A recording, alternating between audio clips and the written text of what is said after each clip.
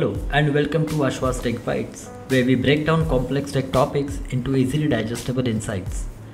Today, we are diving into a technology that has revolutionized how software is developed and deployed: containerization.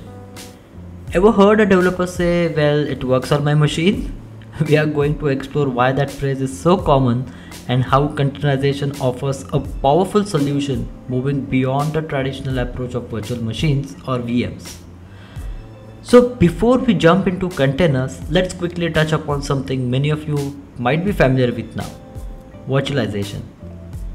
Imagine you have a powerful physical server, say 32 gigs of RAM and 32 cores of CPU, just like this one. Virtualization through a technology called hypervisor allows you to slice up the single physical server into multiple independent virtual machines or VMs. Think of it like an apartment building, shown over here. The building is the physical hardware and each apartment is a VM. It gets its own operating system, its own kernel, its own services, and your application runs on top of this virtual machine. This was a huge step forward, allowing for better hardware utilization than just running one application on one giant server.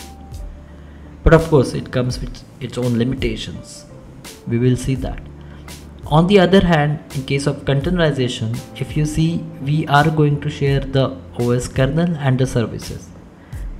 That means this physical box will have only one operating system, and then you install a special software called container runtime.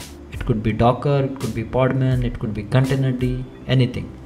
And then each and every container will run on top of this runtime, and your application will sit in one of these containers, for example. So while virtualization is great, it comes with its own challenges. This brings us to the classic developer lament: it works on my machine. Picture this: a developer writes code on the laptop. It runs perfectly. You have got all the right libraries, correct versions of software, everything is just so. But then when that same code is moved to a testing environment, or even worse, to the live production server, things break. Why? Because those environments might have different configurations, different dependency versions, or even missing components. It's a recipe for frustration and delays. And what about VM themselves? Well, they can be quite hefty. Each VM, remember, has a full operating system. This means they are often large, measured in gigabytes.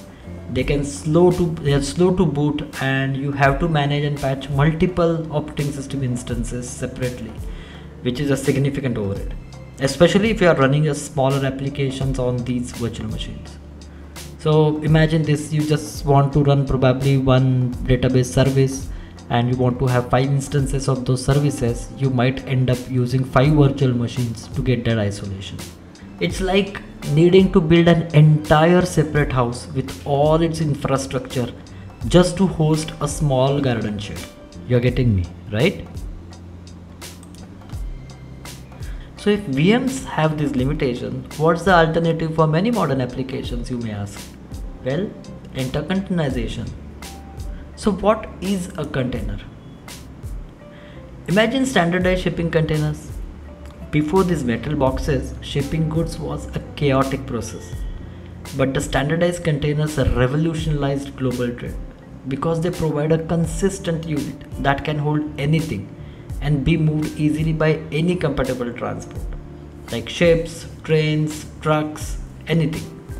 A software container is very similar.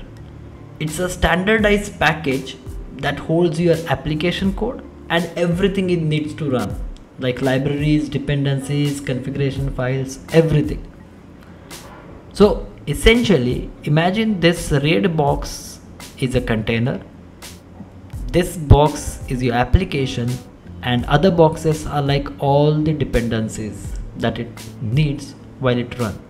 And going one level up, the image of the container, the format of the container is standardized as well. It's called OCI. What it means is that It gives you freedom to choose your own container runtime. But you can have one single image that will run on any of the container runtimes. Be it Docker, be it Podman, be it Containerd, anything. Now you can relate how this standardization has made life easier for all of us. This packaging approach brings some incredible benefits. Let's break them down further. First, portability and consistency. This directly tackles the "it works on my machine" problem. Because the container includes all dependencies. It works on the developer's machine. If it works on the developer machine, it will work in testing, it will work in production, it will run anywhere. You build it once and it can truly run anywhere. That's suppose the container runtime. Your same container can run on Windows or Mac or even Linux. Environment inconsistencies are virtually eliminated. Second, efficiency and resource utilization. Containers are much more lightweight than VMs. They don't need a full operating system for each application. Instead, they share the host kernel. This means you can run a significantly larger number of containers on a single server compared to VMs. They are low on resource utilization because they only package what the application needs and not the entire operating system. Think of it as having many small studio apartments in that building rather than having few large resource hungry penthouses. Third, speed and agility. Because they are lightweight, containers have incredibly fast startup times, often milliseconds, compared to multiple seconds or even minutes for virtual machines. This makes it easy to scale your applications up or down quickly based on the demand. If you suddenly get a surge in traffic, you can spin up new containers rapidly. This speed also makes them ideal for modern software development practices like continuous integration and continuous delivery, or simply CI/CD, where you're constantly building, testing and deploying code. And fourth, isolation. While containers share the same host kernel, they are isolated from each other at the application level. Each container runs its own user space, which means if a container crashes or has an issue, it generally does not impact any other containers running on the same machine. This provides incredible stability and security.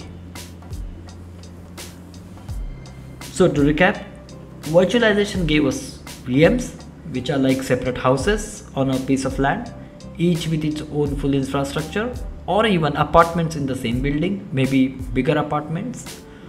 Containerization gives us something more like efficiently designed apartments within a single building, like sharing common infrastructure, maybe gym or clubhouses, in our case the OS kernel, but each self-contained and providing everything its tenant like the application needs.